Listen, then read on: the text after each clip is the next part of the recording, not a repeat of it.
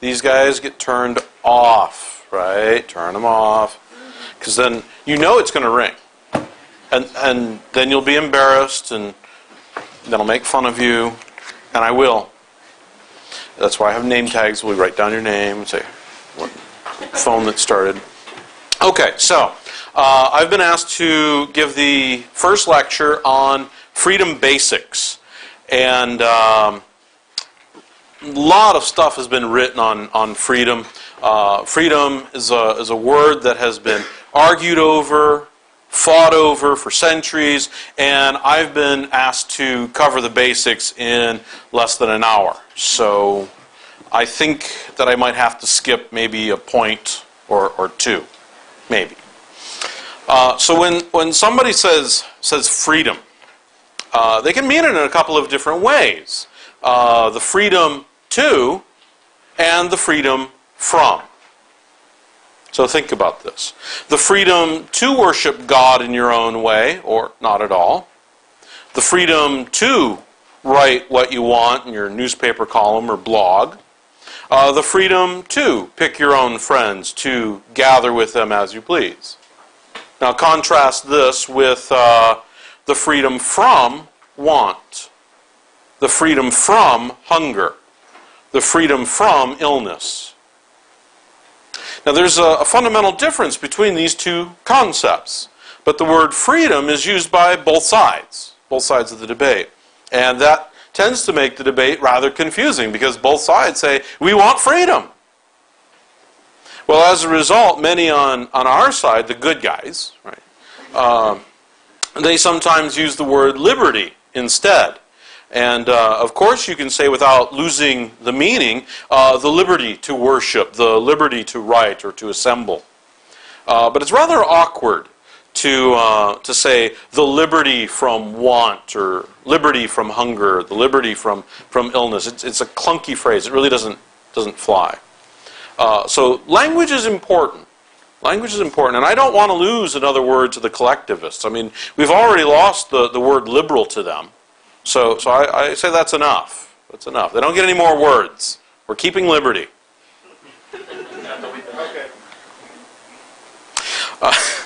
The concept of liberty or freedom too it's a rather new idea. It's a radical departure from earlier thinking. In fact, it's a very radical idea. Leonard von Mises, who you might hear a little bit about this week, he argues that the idea of liberty is distinctively Western, and that it came up in the Western culture. That the idea that there are rights that belong to individuals, and that they come before the creation of government, is the opposite of medieval law. Okay, it's the opposite, it's the reverse of medieval law.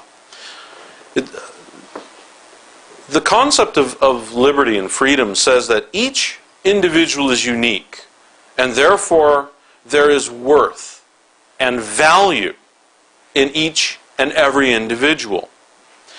Now, F.A. Harper, in his book Liberty, A Path to Its Recovery, and I have props, right? So it looks like this. I stole it off the bookshelf, and then I will dutifully file it on the white table, not reinserting it on the shelf. But Harper states it this way. He says, the concept of liberty rests on the supreme dignity of the individual. And that's a fairly important distinction. It's a radical thing because it says people matter. And if we look back at the last 5,000 years of recorded human history, who are the serfs, the peasants, the peons, the nobodies? Well, they were the nobodies. They were those that were sacrificed to the means as means to some greater end at the whim of some king or emperor. So this line of thought has evolved. It's changed, and we can trace it through the works of people like John Locke and Montesquieu and Thomas Jefferson, Frederick Bastiat and Lord Acton. And what these guys argue is that government is created by individuals for the protection of individual rights. That's why we have government. The common element and the key to their reasoning is what we call methodological individualism. Okay, now here's your first big college word. Getting, because it's a university, right? It's Freedom University, so we need college-type words here.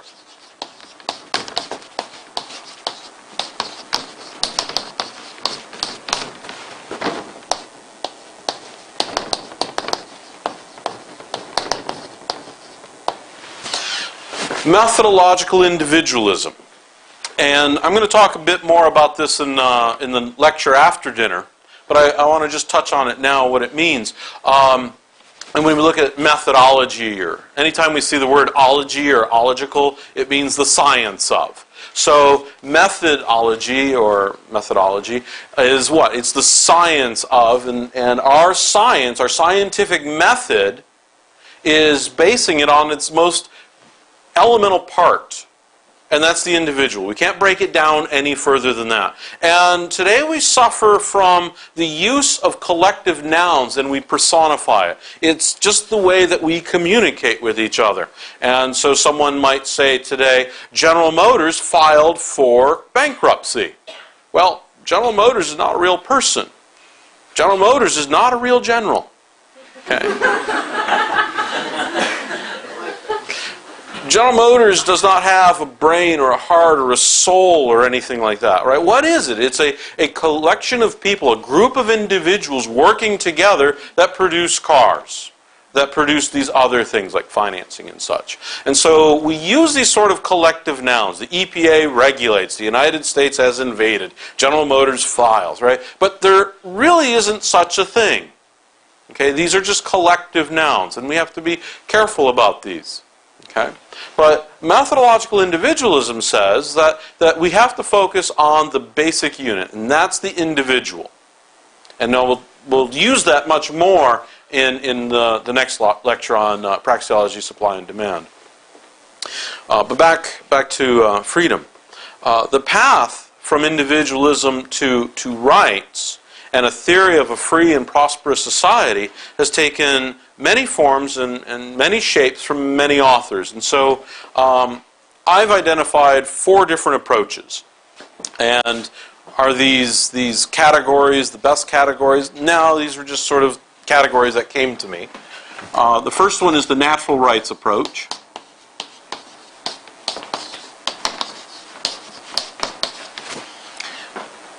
And some authors that typify it are people like Frederick Bastiat and Murray Rothbard. And basically what they say is that life is given to us by God. At least Bastiat does in The Law, another prop. I'll use that prop again. Now from this position that life is given to us given to us by God, from this position and combined with the fact that there's scarcity in the world, in other words, can't have all the stuff that we want, don't have enough time to do all the things that we want.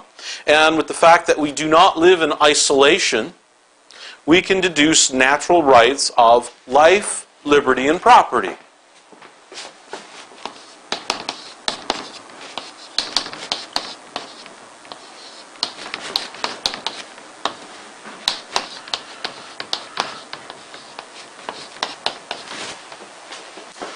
Some of you might say, I thought that's supposed to be pursuit of happiness. Yeah, well, where do we find that actually? Life, liberty, and the pursuit of happiness. Declaration of Independence. Now, who wrote that? Well, it was a committee.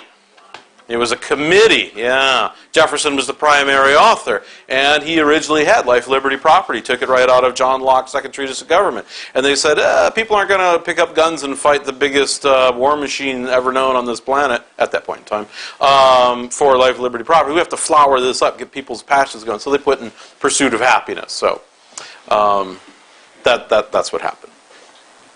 More on natural rights theory in just a little bit. The utilitarian approach.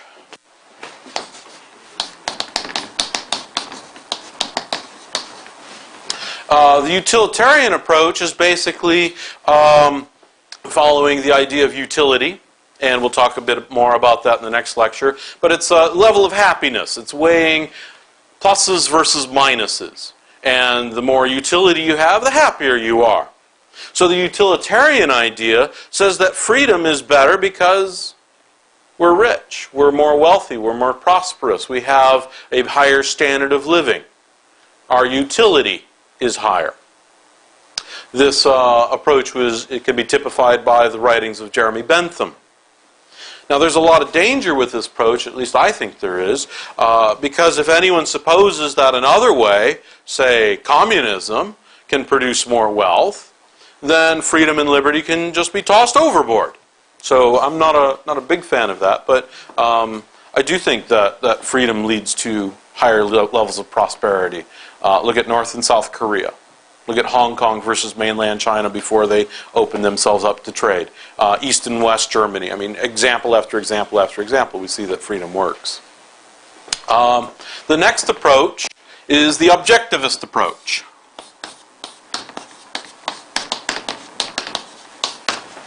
And this is characterized by the writings of Ayn Rand. Now, what she does, she begins with the individual, methodological individualism, because only individuals have minds. Again, no collective nouns. Now, since each individual is solely united with his own mind, there's no separation or divorcing of one's own mind with his person. Each person thus has full ownership over themselves. The implication is that all individuals are on the same plane, or on the same level as, or are on par with each other in their self-ownership. So you own yourself, I own me, we all own ourselves. So, as such, no one person, for any reason, can make any claim over any other for any reason.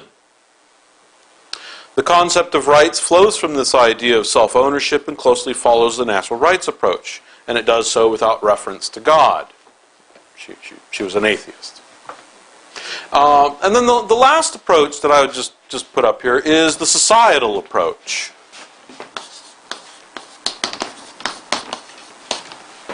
And we see this in the writings of William Graham Sumner, What Social Classes Owe to Each Other, and The Forgotten Man, as two principal works they wrote. Sorry, no props for this. I have no book. You can just imagine. Now, what Sumner said in his book, What Social Classes Owe to Each Other, blends a bit of the utilitarian with the empirical, with the notion of prior rights to show that there are rules for society that work, and other rules that just don't. He was a pioneer in the field of sociology, and he argues that a society based on contract is the strongest form of society. Here's an example of what Sumner has to say. Sumner says, in our modern state, and in the United States more than anywhere else, the social structure is based upon contract. And the status is status, like who is your parents, are you royalty or anything like that, is of least importance. It is also, contract, however, is rational, even rationalistic. It is also realistic, cold, and matter-of-fact. A contract relation is based on a sufficient reason, not on custom or prescription.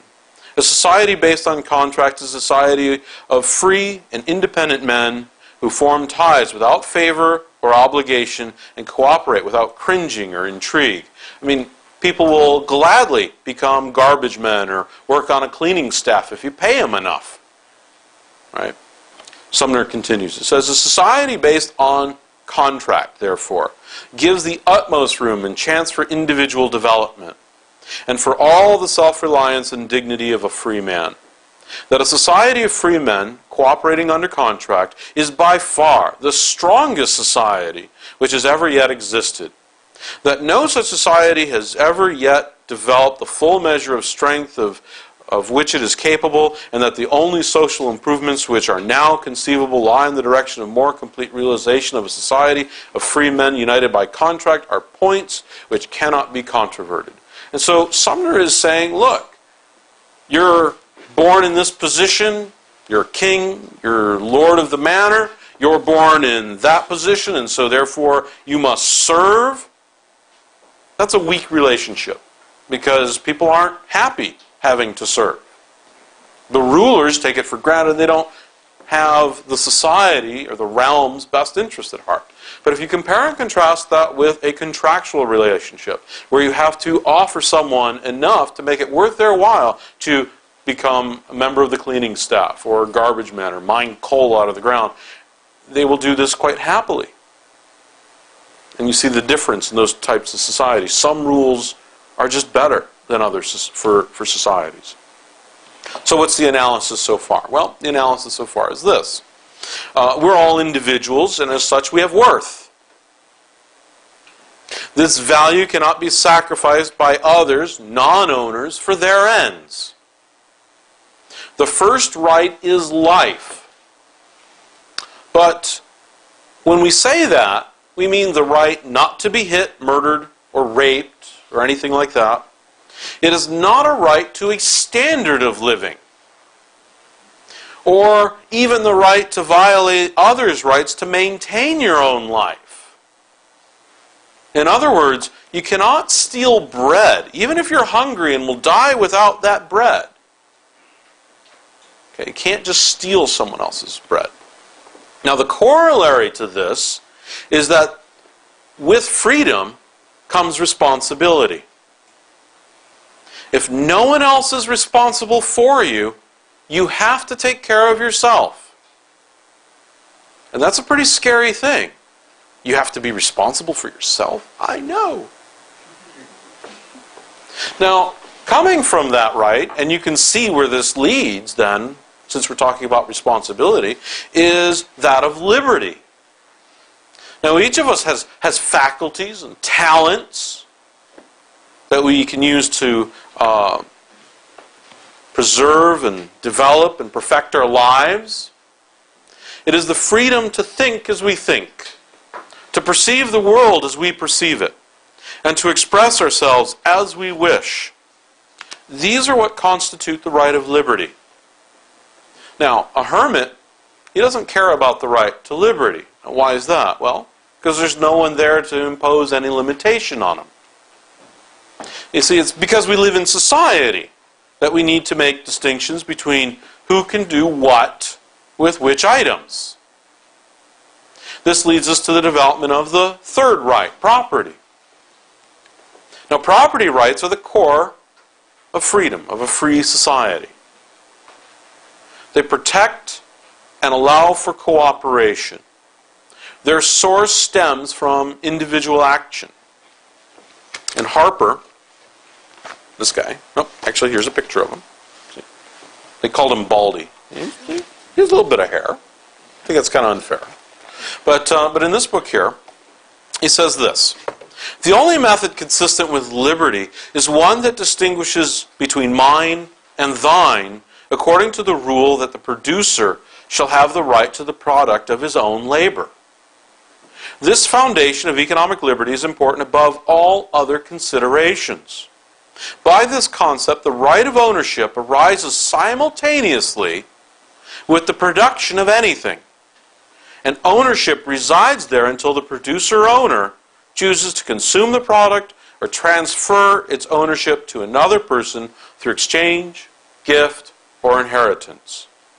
The right to produce a thing thereby becomes the right to own it. So if you have the right to make it, then you have the right to own it. Those are inseparable. And to deny one right is in effect to deny both. This concept specifies that no part of production shall properly belong to a thief, or to a slave master, or to a ruler by whatever title.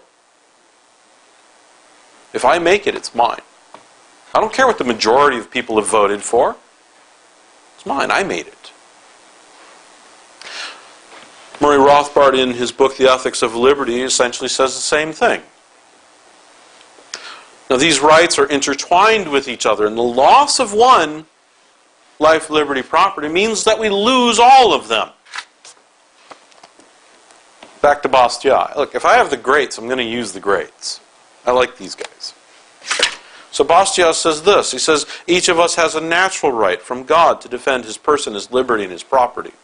These are the three basic requirements of life, and the preservation of any one of them is completely dependent upon the preservation of the other two. For what are our faculties but the extension of our individuality? And what is property but an extension of our faculties? What is it that makes us us? If we are able to constantly protect each of these rights constantly and continuously, then we can group together to protect these rights. And so Bastiat again, he says, if every person has the right to defend, even by force, his person, his liberty, and his property, then it follows that a group of men have the right to organize and support a common force to protect these rights constantly. Thus, the principle of collective right, its reason for existing, its lawfulness, is based upon the individual right. And the common force that protects this collective right cannot logically have any other purpose or any other mission than that for which it acts as a substitute. Thus, since an individual cannot lawfully use force against the person, liberty, or property of another individual, then the common force, for the same reason, cannot lawfully be used to destroy the person, liberty, or property of individuals or groups. If I can't steal from someone, then the collective also does not have that right. Now, why is that? Well, because rights precede government. Rights precede statutes. They come before. Our individual rights do not come from government. They're not granted to us by a constitution or a Declaration of Rights. I mean, recall the Declaration of Independence. It says this, and you have a copy of this in your books. We hold these truths to be self-evident, that all men are created equal, that they are endowed by their Creator with certain unalienable rights, that among these are life, liberty, and the pursuit of happiness, that to secure these rights, governments are instituted among men, deriving their just powers from the consent of the governed. Now, pay special attention to this next part, that whenever any form of government becomes destructive of these ends, it is the right of the people to alter or to abolish it, and then to institute a new government. So the rights come first. And when government separates us or violates our rights, separates us from our property or violates our rights, then the government is behaving unlawfully. You say, but what if they've passed a law? Then it's legal, right? Yeah, it's legal. But it's still plunder. We'll get to that in a moment. Back to the Declaration of Independence. Later on it says, but when a long train of abuses and usurpations, pursuing invariably the same object, evinces a design to reduce them under absolute despotism, it is their right, it is their duty to throw off such government and to provide new guards for their future security. The Declaration of Independence is absolutely radical. This perspective overturns thousands of years of human thinking. Many revolutions have since used this language to justify their fight for freedom. So what then is freedom? Okay, so we're so many minutes into our talk. What's freedom? We haven't even defined it yet. Well, Mises points out, says that freedom always means freedom from arbitrary action on the part of the police power. Freedom from arbitrary action on the part of police power. Liberty is not the freedom to do anything like rob and kill, riot and loot. Start swinging your arms until you punch someone in the nose. It can only exist when it is circumscribed by the rights described above. Now, many wish to extend these rights and convert them into the freedom froms that I talked about at the beginning. Freedom from want, freedom from hunger, freedom from illness. Now, the concept of legal plunder is very useful for refuting these false freedoms. And since no individual can violate rights, and since the government is derived from individuals' rights, then it cannot have any extra powers. It doesn't have any extra rights or superior rights. Right? So I've got these rights of life, liberty, property. That means what? It means I can't take a gun, come up to Jay. How do I know he's Jay? Got a name tag. That's why you have to wear name tags. And I say, give me all your money. Why? That's stealing. Now, if I take all your money and I go out and I buy a pad of paper and a charcoal pencil and I give it to Jonathan over here, it's still stealing. Even if you call it the National Endowment for the Arts, it's still stealing.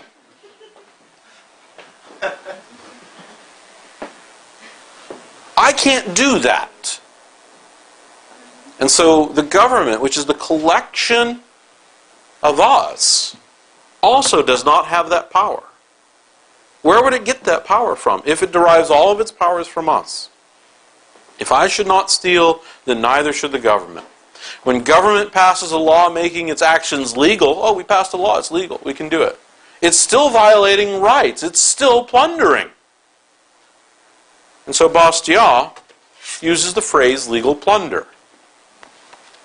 He says this, but how is legal plunder to be identified? He says, quite simply, see if the law takes from some persons what belongs to them and gives to other persons to whom it does not belong.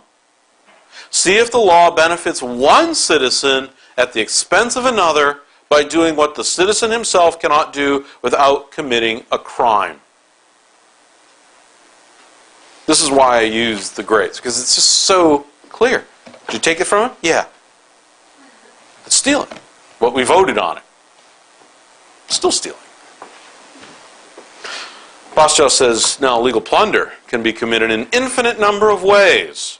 Thus we have an infinite number of plans for organizing it, such as, I like this list, tariffs, protection, benefits, subsidies, encouragements, progressive taxation, public schools, guaranteed jobs, guaranteed profits, minimum wages, a right to relief, a right to the tools of labor, free credit, and so on and so on. Bailouts. Oh. All these plans as a whole, with their common aim of legal plunder, constitute socialism. Now, let's take a step back. I can take a step. You sit right there. Law is force. Government is force. It is coercion. At its root, that's what it is. It is to threaten to violently reduce people's options. You don't want to do that? Well, you're going to jail. We are violently reducing your options when you're in jail. If you don't believe me, try not paying taxes. Now, before government can do anything, it must first take. And so the goal of the law should not be to promote justice or to cause justice to reign. It ought to be stated that the purpose of the law is to prevent injustice from reigning. Notice there's a slight distinction. Instead of trying to reach an impossible ideal of perfect justice, what we should be trying to do is to reduce the amount of injustice. And both the right and the left agree on this. They say, yeah, we want to reduce injustices. Now, however, we cannot violate rights to promote justice. So in order for government to stop the injustice of starving people, right? People are starving, that's an injustice, we want to prevent this. Government would first have to take from others, which in itself is a violation of rights and an injustice.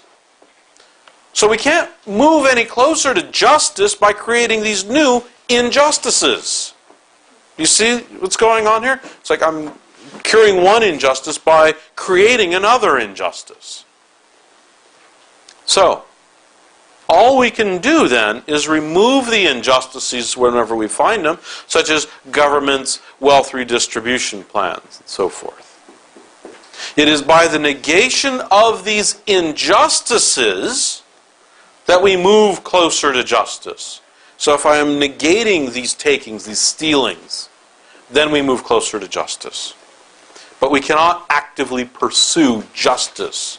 Right? We have to sort of think of it as a negative concept. Now, unfortunately, the way in which society perceives itself has changed over the last 100 years. Specifically, the argument has historically stemmed from the perspective that we are fallen beings. We need limits because of our flawed nature, original sin. But how does this all change? How does the idea of liberty change when we view ourselves as risen apes? We are no longer flawed, but we have conquered. We are better than every other species. We have the power to pull ourselves out of the primordial ooze. And so why shouldn't we also have the power to plan a society? Such hubris is what Friedrich Hayek called the fatal conceit. This idea that we have all this smart, all this knowledge that we can use to plan society. And we'll be talking later on this week about what knowledge is actually out there that might be inarticulate knowledge or tacit knowledge that can't be communicated or observed directly. Right? Can't be collected by a central planning board. So what we see then is that if people believe that we can shape society as an artist can shape clay, or as Adam Smith said, we move pieces on a chessboard. So do we have, we think that we can then shape and change society to the better because we studied this. We're sociologists and we know now. But when we do this, now we start looking at the basic things. And we see that people ask, they don't even ask the question anymore. Do we have a right to education? Do we have a right to education? Now, Sheldon Richman later this week is going to talk about an education system that is not run by the government.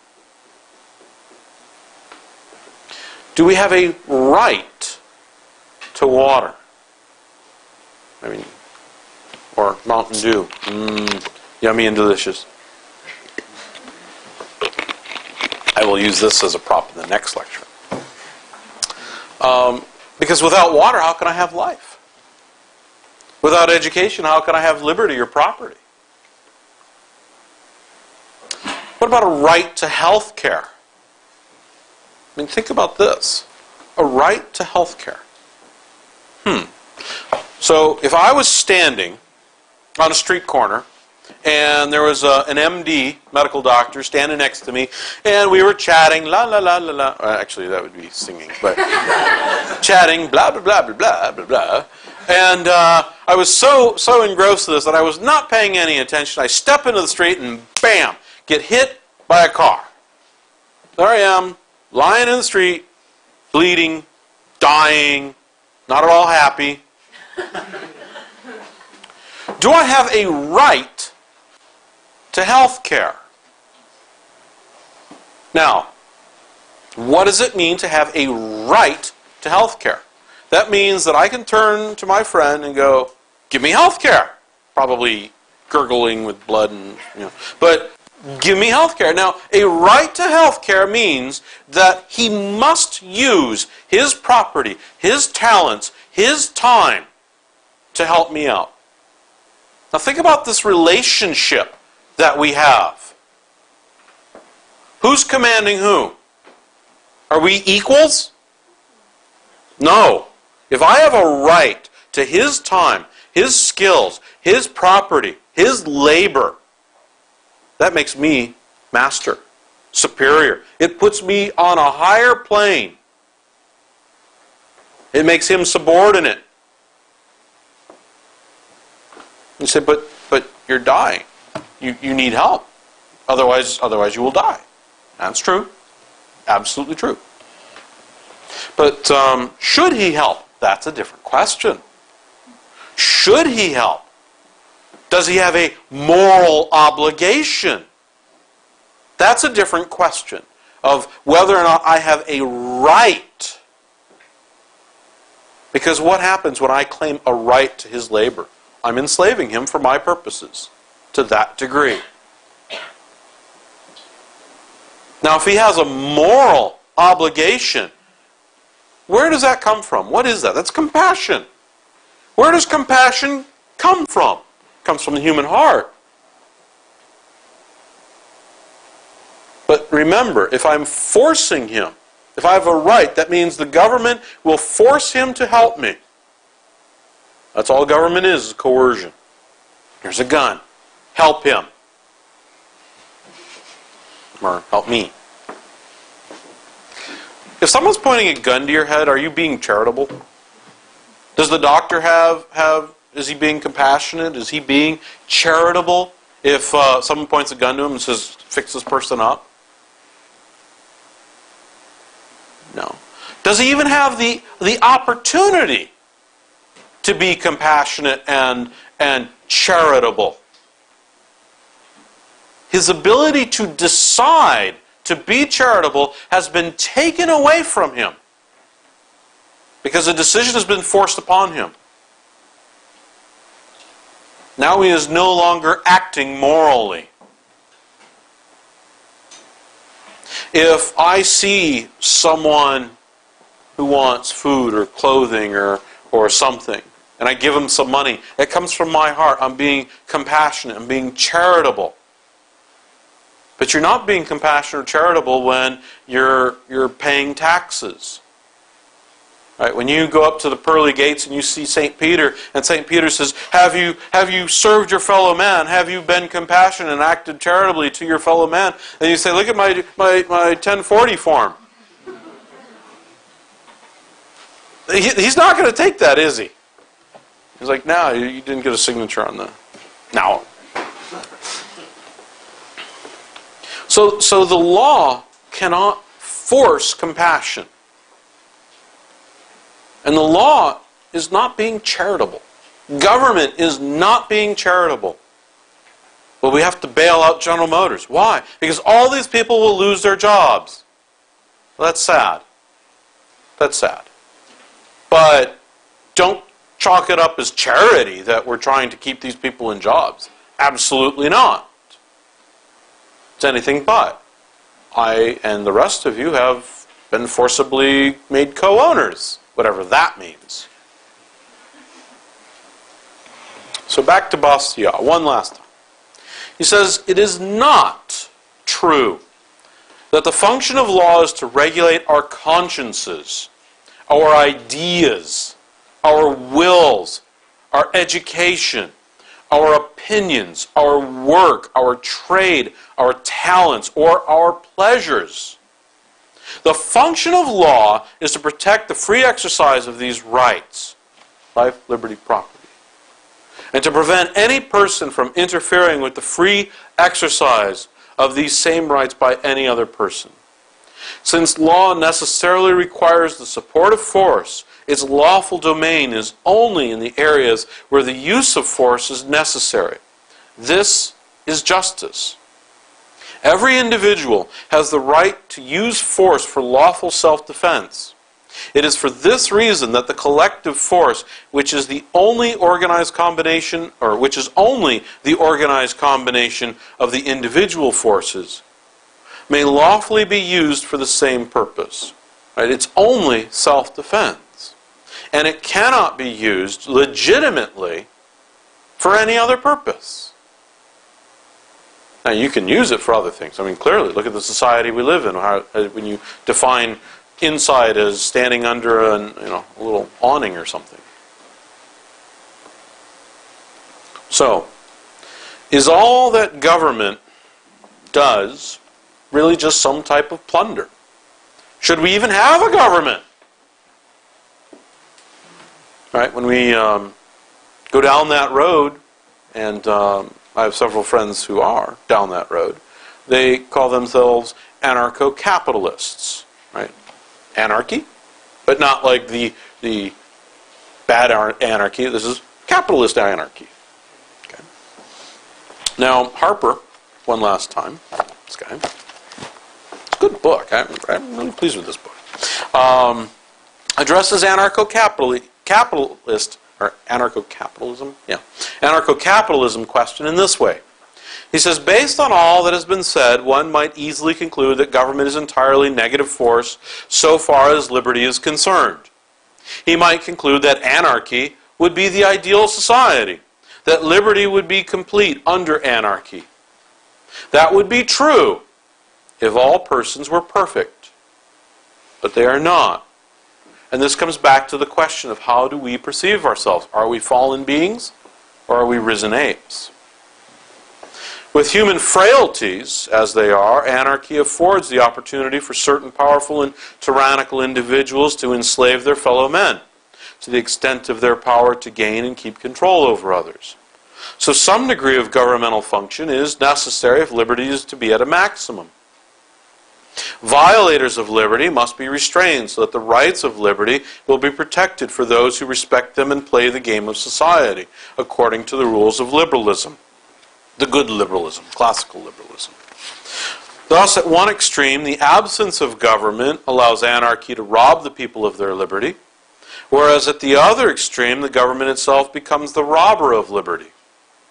The task in a liberal society, therefore, is to find that point where all people will enjoy the greatest possible degree of liberty.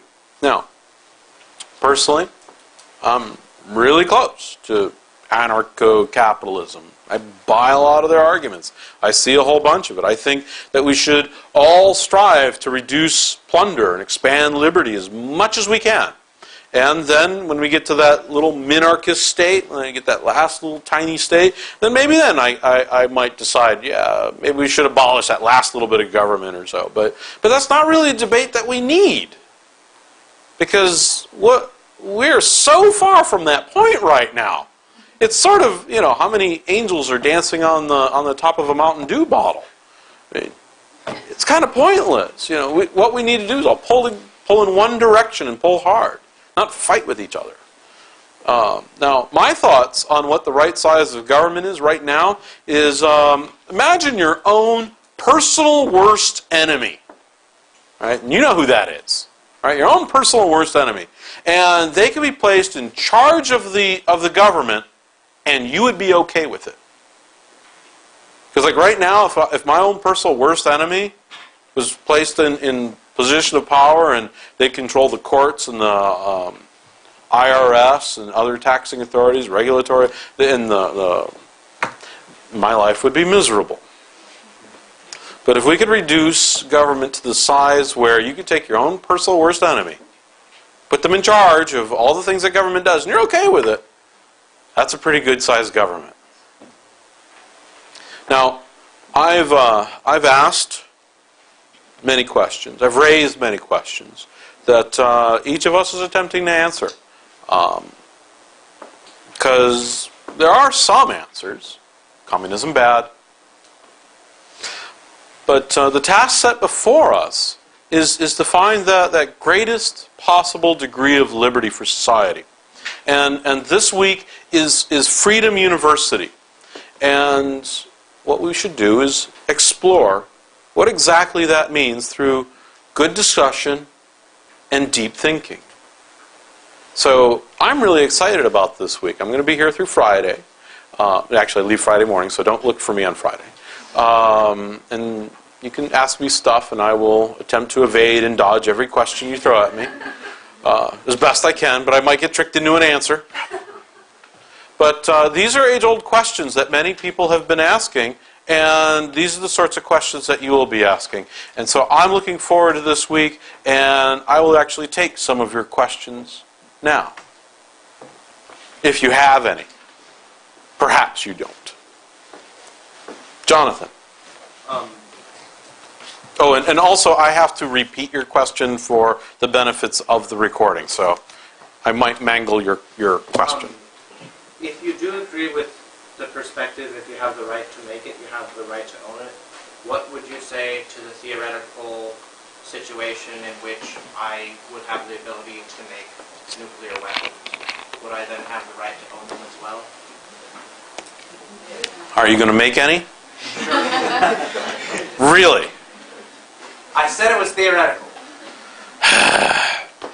Seriously? This is what we want to discuss at Freedom University? Can I make a nuclear weapon?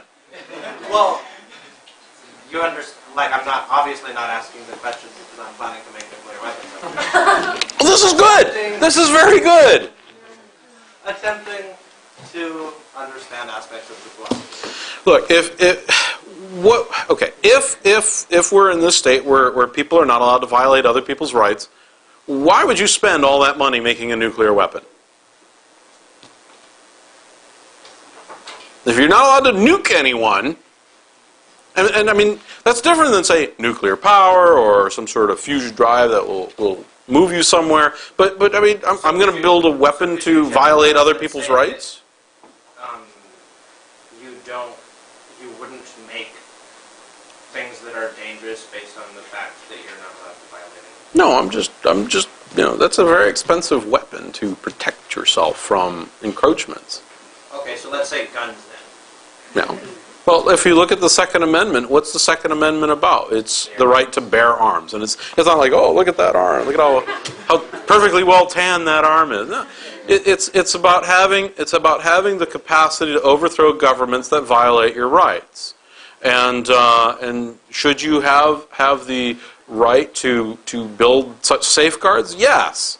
But specifically nuclear weapons, if you want to build a nuclear weapon, as long as you don't use it, I'm okay with it.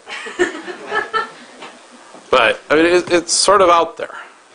So, but then you would be saying that if I did build them and you didn't care as long as I didn't use them, how do you think that the government should not be responsible for ensuring that I don't use them? That would be really nice that you wouldn't use them. Now, how do we ensure that? Remember this little part where I said, we have to find that happy medium between the two? Between what two? Well, between allowing people to wave their arms like crazy people until it comes just right up to their nose.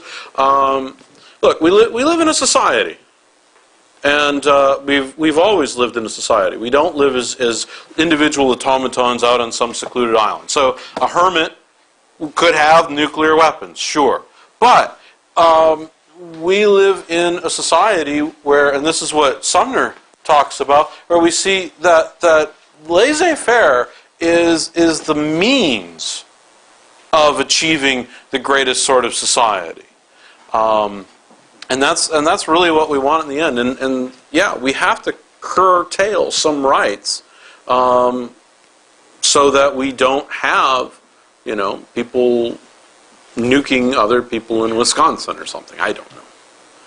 Okay, go ahead.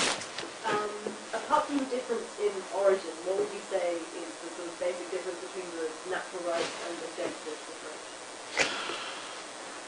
rights? I think they're fairly closely aligned because because they're both coming out of the individualist philosophy. Look, this is an hour chit chat, right? So trying to summarize all this, and you're probably well aware that there's extensive literature on natural rights theories and objectivism and such. But I think the common root that we see in each and all of these is that there is this idea that the individual has worth, that there are rights inherent in the individual that come before government, and that's why government is constituted, and that this sort of arrangement works better than any other society, even though if we can't articulate the laws and why this might work. And that's part of Hayek's thinking. But this approach of freedom is what leads people to have the happiest sorts of lives. Because how many lives do we live? Just one. And in all of the universe, of all of time and space, how many of you will there ever be? This is it. Now, how sad it would be that you have to live your life according to someone else's whims or caprices. That's a horrible tragedy. And so it's the breaking of those bonds, which is what's so radical, and horrifies people, because at the same time it makes them responsible for themselves, and no one else will take care of them except for themselves. Within you can have familiar families and such. All right, I'm babbling. That's it. Okay, so the difference is sort of quite subtle. I think they tend to pull in the same direction. I think they're fairly similar. Thank you. I think we all have different religious persuasions, and my question is based on religion and liberty. What I want to ask is, a lot of people view religion as a political force and a threat to liberty. What do you think about that? How does religion impact? I'm not sure if I understand your question. Okay, what I'm saying is this: most people view religion, right, as a political force and a threat to liberty. Because we all have different religious persuasions. I mean, I come from Africa, and most people are very religious, and Okay.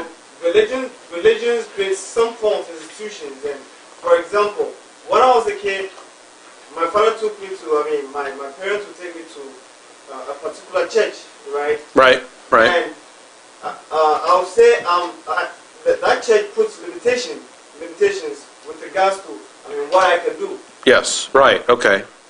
And for example, some religious persuasions make people, Okay, so some religions curtail freedom, and that causes conflicts in the different things. Okay, so how does liberty deal with this? Well, let's broaden it out so that it's not just religion, but and William Graham Sumner says that laissez-faire and liberty is a policy maxim. And what do we mean by that? It says if we live in a society of laissez-faire, then if a group of people want to get together and start their own commune, start their own little socialist or communist experiment in Missouri, they're perfectly free and welcome to do that. But if we live in a world of communism, and a group of people wanted to get together and say, hey, we'd like to get together and have a little niche of laissez-faire, we'd get stomped out. Now, if we compare those two, right, what laissez-faire does is it allows the different competing philosophies, the different competing religions to coexist peacefully, right? Because they're not allowed to invade other groups' rights, right? So if religion A is a successful religion, and by successful I mean it's attracting people to it, people like it, and so it grows, right? There's no conflict then that emerges. Until they pick up, guns or machetes or whatever and start hurting other people. Okay, but if we have basically a laissez-faire policy that just limits people to natural rights, life, liberty, property, and this says if you want to live like a pilgrim, then you have all these austere laws and rules for your followers, that's fine with us. Or if you want no religion at all, that's fine with us. Or if you want to live in a commune, that's fine with us. And we see that in the United States there have been communes that popped up and communist experiments here and there, and they fade. They die out after a generation because people get sick and tired of it, and the kids then leave, and the ideals fade away. And so under a system of laissez-faire, we can see which system is better. And maybe, and according to Sumner, says, well, maybe there is some other form of organizing humanity that is better, but that would only emerge under a society of laissez-faire. So let's try freedom first. Does that make sense? Go ahead. If people will theoretically have to violate the natural rights of other people to protect their own natural rights, when do our natural rights stop becoming rights and start becoming privileges? Give me an example, because you have something in mind. Okay, like if somebody has to take something from another person to ensure that their own life can continue to succeed and protect their own natural right to life, how does that stop becoming a natural right to life and start becoming the privilege of life? Okay, so if somebody wants to take something in order to continue to be alive, then where do we draw that? Well, I would draw the line at the first part, taking. Right? If you have bread and I need bread to live, I can't steal it from you. That's where I would draw the line. I'm dying there in the street bleeding, and the doctor's standing there looking over me. I have no right to his labor, to his skills. Now, he might have a moral compunction, and you might also be moved because I'm pretty pathetic and tearful. But for me to claim a right means that I can have the full weight and force of government point a gun at you and take from you. And as soon as that happens, your rights have been violated, and then it's just a slippery slope. So then, theoretically, like, isn't welfare in the United States giving the privilege of life to people who otherwise necessarily would be deprived of it? It's legal plunder. Welfare in the United States is legal plunder. It is a violation of natural rights. I don't think that being alive is a privilege. So, not sure I'm completely there. Go ahead. And when you say you have a right to life, does that mean you have a right to fight for your life, basically? Protect your life. The right to life is to protect your life. Keep yourself alive and not hurt others in the process unless they're going to hurt you. Because you can't steal from someone to keep yourself alive. It is the right to self-defense, but you can't become the aggressor. Yes. Yes. Okay. Then I would agree with that. Jay. How do you respond to the thought that, you know, if property is taken by force, that kind of makes it invalid to exchange later? But at one point, all property is taken by force. Like, is that a question? Why does it start in, you know, 1762 or whatever now is where property rights are valid? And all the time they weren't, all property is theft, so theft is property, so it's mine now. Well, look, I think it was Comte who said that all property is theft. Look, there's this thing called history and sunk costs, and it kind of is the way it is right now. Now, having said that, suppose that I steal your watch from you, and I notice that you're not wearing a watch because I've stolen it. No, actually, it's a Walmart watch.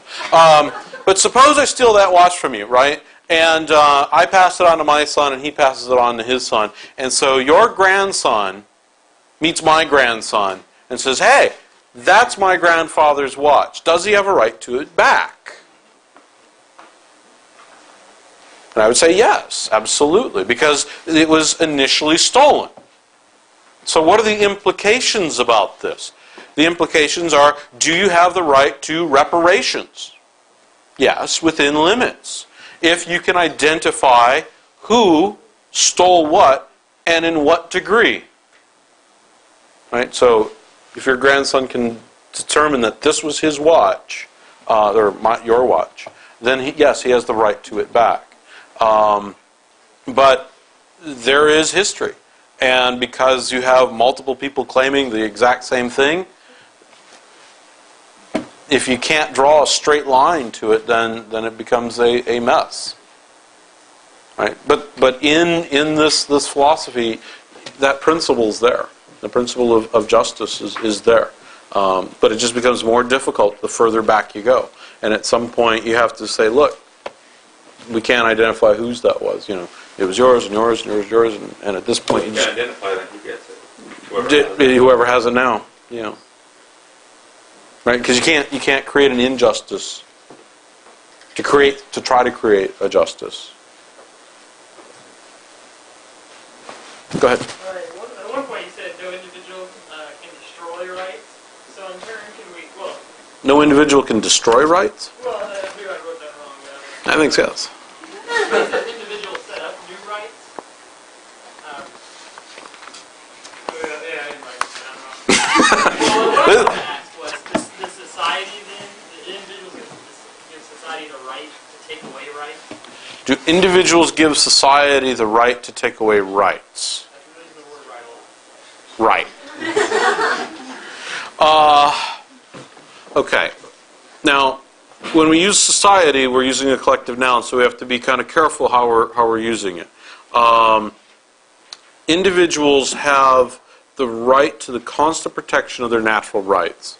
And since I have the right to constantly protect my rights, I can align myself with a group of friends. And we could create a group that will have a night watchman, watch out for all of our rights constantly.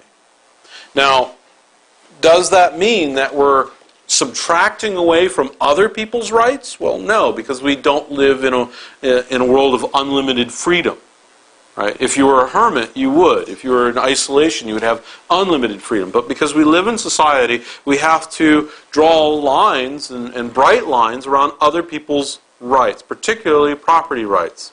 Because what property rights then do is it not just separates mine versus thine, but it gives me the ability to be... Uh-oh, they're coming. For those of you on the video, there was a siren over there. But what property rights, what they do is they are able to protect us from capriciousness and arbitrary use of force, and that's what allows us to work together and coexist together. So they're not really subtracting anything. They're not really destroying any rights. Because you still have the right to liberty, you just don't have the right to punch me in the nose. You never had that right. And so you don't have a right to swing your fist into my nose. Okay, go ahead. In your doctrine, how much you respond to the argument that the doctrine's obligation to your right to health care is derived from the reliance on society in developing, it was a med school society, established the med school, and we learned within med school how to use economic doctrine medicine.